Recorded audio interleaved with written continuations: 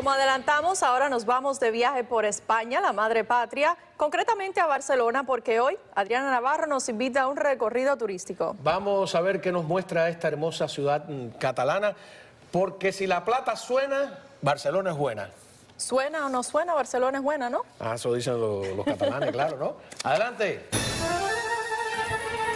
Así es, aquí me tienen en Barcelona. Precisamente estoy en la Sagrada Familia, la obra maestra del famoso arquitecto Gaudí.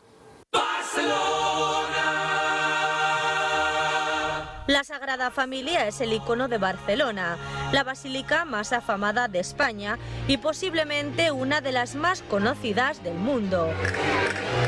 Gaudí comenzó el proyecto cuando solo tenía 31 años, convirtiéndose en su obra más grande e importante de su vida.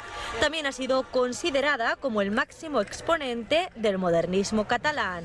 La verdad que está la Sagrada Familia imponente. Me parece una ciudad de lo más original y que por momentos tenés un nudo en la garganta de la grandiosidad de algunas de sus obras arquitectónicas. Y nos hemos subido a un autobús turístico para mostrarles las zonas más emblemáticas de esta bella ciudad. Sus callecitas, su barrio gótico, la plaza de Cataluña y los edificios de Gaudí. It's very pretty city. Es una ciudad muy bonita con muchas cosas interesantes para ver. Lo que más me ha gustado es el barrio gótico, sin lugar a dudas. Tras el tour también paseamos por las Ramblas, un paseo de 1.3 kilómetros que siempre están animadas, repletas de turistas y artistas callejeros que actúan como estatuas humanas.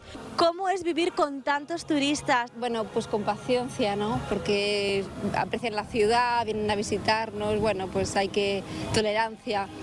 Tomando en consideración el área metropolitana, Barcelona tiene más de 5 millones de habitantes, convirtiéndola en la sexta ciudad más poblada de la Unión Europea.